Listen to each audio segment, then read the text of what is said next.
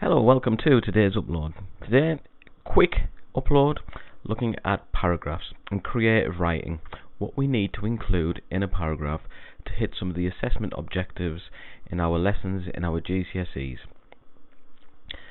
So, creative writing. Quick win. Quick, to the point. What are we needing for paragraphs? So the first thing, every paragraph, whether it's a creative paragraph, our fiction, our story writing, our descriptional writing, or transactional. Transactional, if you remember, it means non-fiction writing. So transactional writing that communicates information between individuals and groups. For example, newspaper, magazine articles, diaries, letters, a speech.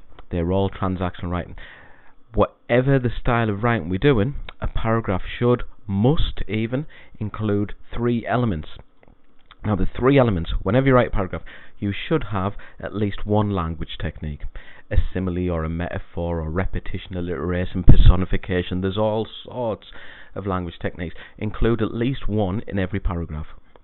Ambitious vocabulary.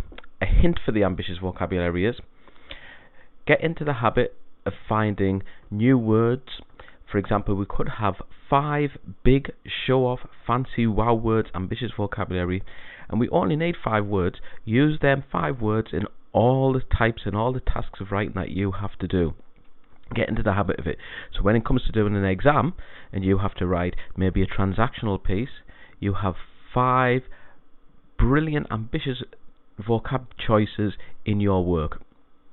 You don't need millions and millions of big words. Sentence types. I've uploaded a video on different sentence types. Have a look through that. But we should, in every paragraph, have at least one of our show-off, our exciting sentences. Include one in every paragraph. So, in every paragraph, we have evidence of ambitious vocabulary, language techniques, and sentence types. And that will stand you in really good stead to gain the higher marks that are needed to pass whatever level, whatever tests that you are doing in English. Or it may just improve your writing.